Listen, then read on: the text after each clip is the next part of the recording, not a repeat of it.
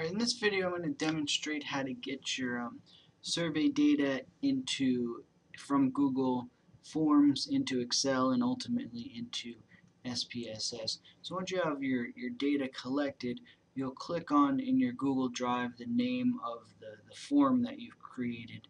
So this one's just called Personality Survey. You'll click on Responses, and then after you click Responses, it'll tell you roughly how many people responded to your survey. That doesn't mean that they all had complete data, but that's the number of people who at least accessed it. And then you'll click on this icon right here, which will open a spreadsheet, a Google spreadsheet. So once you have the Google spreadsheet, we'll want to work with an Excel spreadsheet so that way we can import it into SPSS, because SPSS will not import a Google spreadsheet directly. So once you have your Google spreadsheet, you go to File, Download As, and just save it as a Microsoft Excel spreadsheet. I'm going to click on that, and a Excel file will save.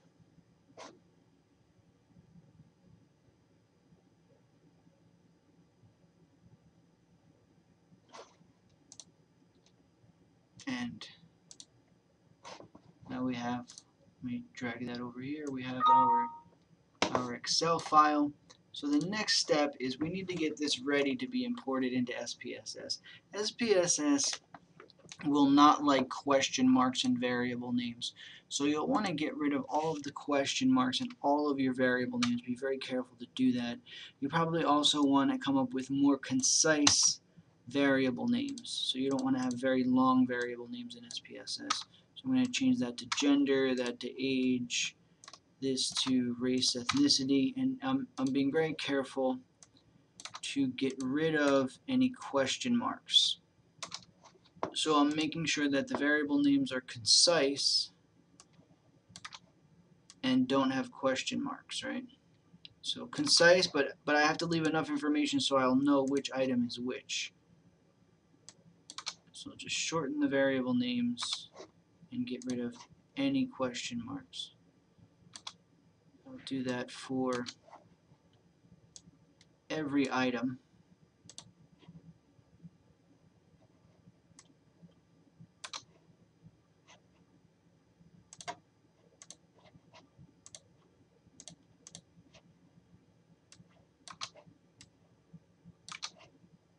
Just simply going through and making them more concise, but leaving enough information so that when I need to work with this later, I'll know which item belongs to which.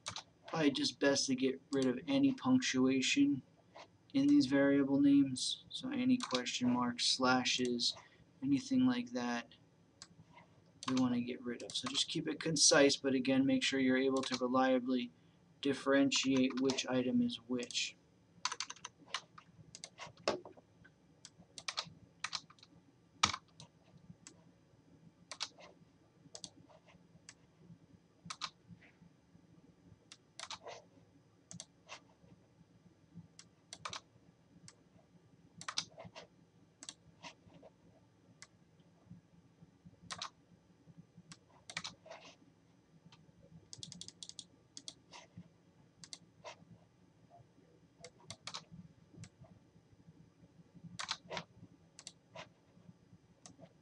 So there's quite a few items. You'll have to go through item by item.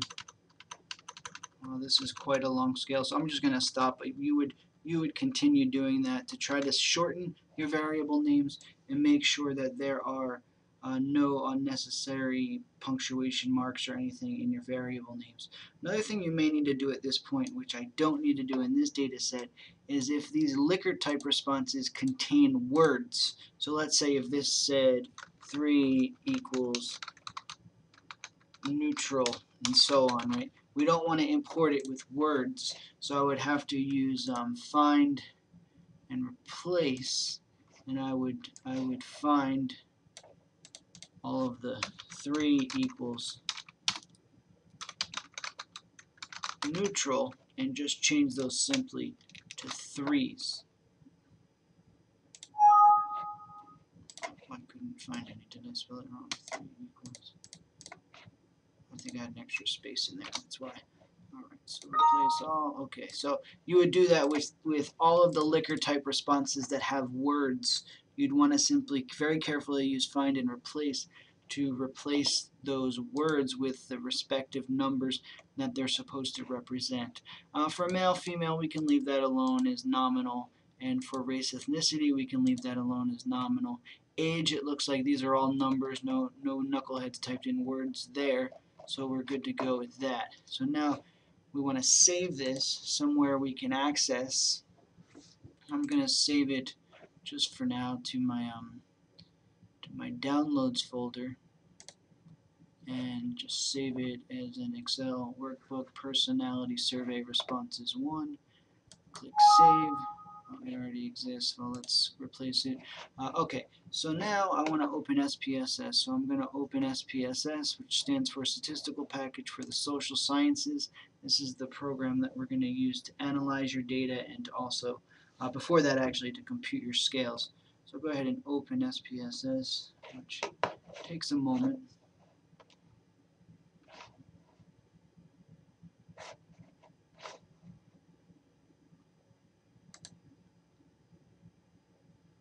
Alright, so I've got SPSS open, which is right now a blank data file. Oh, one key thing I forgot to mention is we want to make sure, it's very important to close the Excel file, otherwise it won't import into SPSS correctly. So I'm going to close the Excel file.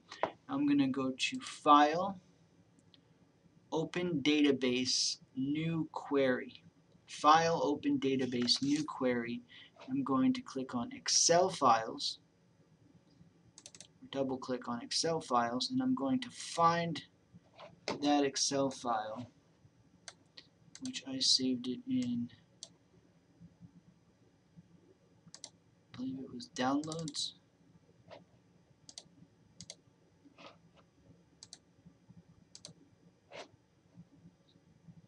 Yeah, so here's the file itself. I'm going to double click that. I'm going to click here where it says System Tables, because sometimes it gives an error if I don't do that. Actually, it won't let me do that quite yet. Let me click that first. System Tables, and go to Excel Files, and I'll go back to my downloads, and I will select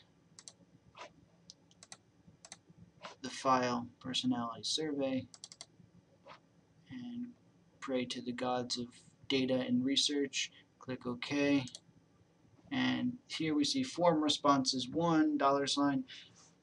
We click this right arrow button right here, and we see, okay, thankfully it looks like we have all of our variables are ready to be imported into SPSS.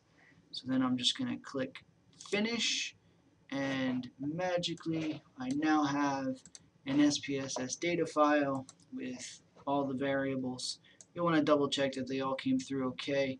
It sometimes does some funky things with the variable names, like replaces spaces with underscores or the at symbol, but in any case it does look like we did import all of the variables. So now you would be ready to check the reliability. Oh, first to reverse code any items that need to be reverse coded, then to check the reliability of the scales that are in your survey, then finally to compute the scales in your survey, and also to check the correlation between your measure and the existing measure you're checking the convergent validity of your scale against.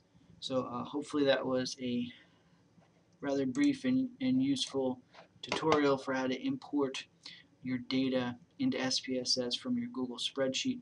If you get an error, most likely it's because you forgot to close the Excel file before you imported it into SPSS, or it could also be that you didn't check the little system tables box in the data import wizard. Those are the two most frequent errors.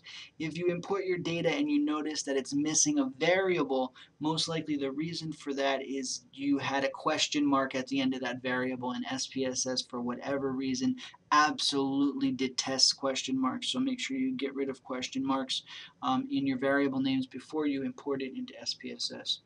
All right, thank you.